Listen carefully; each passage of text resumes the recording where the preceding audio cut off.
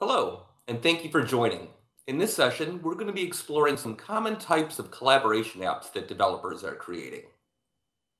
My name is Phil Belanti. I'm a developer evangelist for Cisco WebEx. Since this is going to be a rapid fire lightning talk, I'm going to jump right into it. In this presentation, I'm going to highlight 4 common types of apps that we see from developers to power collaboration solutions. These are bots, integrations, embedding, and on-device apps. While these 4 application types can all work towards common goals, like optimizing workflows and connecting users with external services, they all do it in their own unique way. Let's briefly go through each of them to see what they are and show you how you can find out more. Let's start with one of the more common types of collaboration apps, and that is a bot. Bots are essentially automated agents powered by an app that try to communicate like a human to help you. Bots in messaging and chat are very big business, both in enterprise and for consumers. People have become comfortable interacting with bots, and one of the reasons for that is because how easily they can bring in content in and out of services that we already use. In recent times, we've seen an explosion in APIs from all kinds of services, which gives bots more functionality and also makes them easier to build.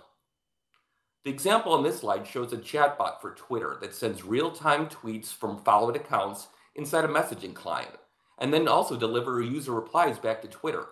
So this bidirectional bot solves the problem of context switching, where you have to jump back and forth between 2 apps to get the information you need and get a task done. Integrations are also a very common type of application that we see from developers. Integrations are applications that connect external services together to enhance a user experience. You may have used an integration if you've ever linked your Google account to register with like a third-party application, for example.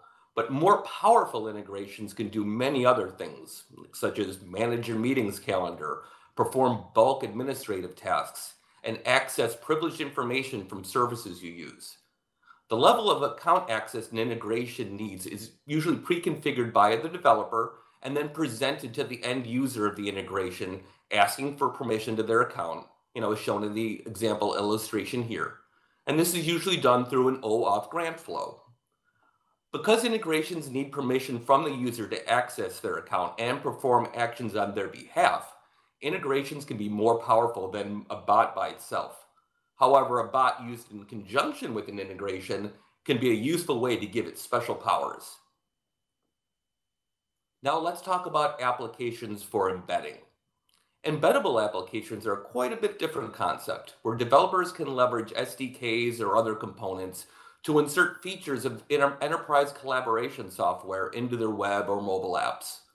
So for example, envision a lawyer that logs into a municipality circuit court website that tracks and manages their scheduled remote court proceedings. When it's time to have a virtual hearing with the judge and other parties, instead of having the lawyer install and launch a separate meetings app just to do the hearing, it can be done right inside an embedded window in the circuit court's web app. The developer doesn't have to reinvent the wheel to build a native meeting tool. They can leverage a high-quality solution and embed it quickly into their own UI and UX design. For users that do most of their communication inside collaboration apps like WebEx, we also see developers going in the other direction, where they embed apps inside collaboration spaces for quick and contextual access. So those users can stay inside the tool that they use most to communicate with their work contacts and still utilize third-party productivity apps in that location. So embedding really goes both ways. The last type of application I'll highlight gets deployed right on a collaboration device, like a video conferencing unit. And these kinds of apps may not even need to be hosted anywhere else because they're installed on the device itself and leverage their onboard APIs. We've seen a lot of apps on devices that customize meeting experiences. So for example, an app on a meeting device that uses face detection to count how many participants join from the same conference room. The app then configures the appropriate camera and mic settings based on the number of people detected. There's also on-device apps that control your office peripherals, like room lighting and automatic window blinds. So now custom room ambience settings can be changed automatically, such as when a meeting starts or when a meeting ends. So in the end, all of these apps aim to make work easier and more productive. So a great place to explore a variety of collaboration apps is the WebEx App Hub, which is a site that enables anyone to share their bots and integrations with the rest of the WebEx community. The WebEx App Hub is located at apphub.webex.com. And if you haven't done so already, I encourage you to go check it out and try out some of the neat integrations there. Chances are you're going to find a WebEx app for services you already use. And if you want to start looking into building these kind of apps for a future project, head on over to the WebEx for Developers portal located at developer.webex.com. You can even use the QR code on the slide to quickly navigate over to that site. So there you're going to find a lot of great documentation, tutorials, code samples, and demos that span across all the WebEx APIs and SDKs. The API documentation there has a built-in REST client, so developers can try things out right from the docs. You can also obtain bot accounts there, configure integrations, manage your deployments, and you can also link it with our awesome developer support team. So thank you for taking the time to watch this session.